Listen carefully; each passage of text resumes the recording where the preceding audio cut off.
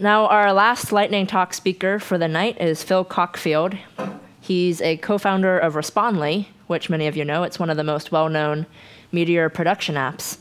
And he's going to speak about getting started with UIHarness. Hi, good evening, everyone. So I've given a talk a while back about the UIHarness, and let me just get the screen size sorted out here. Cool. So I won't go into the details of what that was all about because it's in the video and it's up on YouTube. But at the time, it wasn't public and it wasn't out in the package server. But it is now up in the cloud. And what I'm going to do is spend less than 3 minutes showing you how to get started from absolutely nothing to a running app with UIHarness. So let's start by creating a new Meteor app. So Meteor create, and we'll call this thing foo. It's going to spin away, increase the size. And here we have a new app. I'll cd into foo, and let's add a package. So Meteor add Respondly. If I could, oh man, if I could spell Respondly, UIHarness. So it's going to pull the UIHarness package down. I'm just going to add another couple of packages just to get us going. Meteor add copy script. And let's open up this thing in Sublime.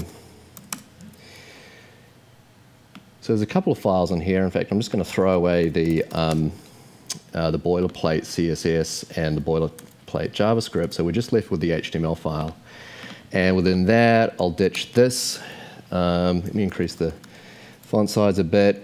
Ditch this boilerplate, and then we'll just drop the UIHarness in. And we're done. We've now got a UIHarness. I'm going to step over to the command line, start up the Meteor app, and we'll see what we've got. So that's chugging away. Wait for it to open. And here, port 3000.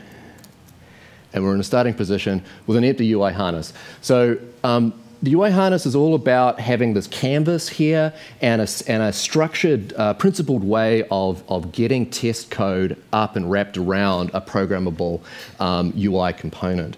So for demo purposes, I will add our core package controls, which are public. So we have two sets, some are public and some are private. All the ones that were required to create the UIHarness are public. So that's Meteor add Respondly core public specs. That's going to add those packages, and once it's done, we should see the server spin around. If I did that right. Specs. Aha, specs. And I even wrote it on screen so that I wouldn't get it wrong. So, so that's spinning and rebuilding. And we can see that a specification library has turned up. We can click in there. We can see the controls that are in there. Here's a checkbox, simple checkbox. It's in a disabled state if I enable it. So here we have on the left-hand side all the test fixtures that let us manipulate this thing whilst we're developing it. We can toggle the size around, maybe jump back out of that and see that same control working in a more complex environment. This is a tree of these things showing indeterminate state, et cetera, et cetera. So I have no seconds left, but that's the UIHarness. You can pull it, and documentation and more elaboration coming very soon. Thank you. Awesome, thank you.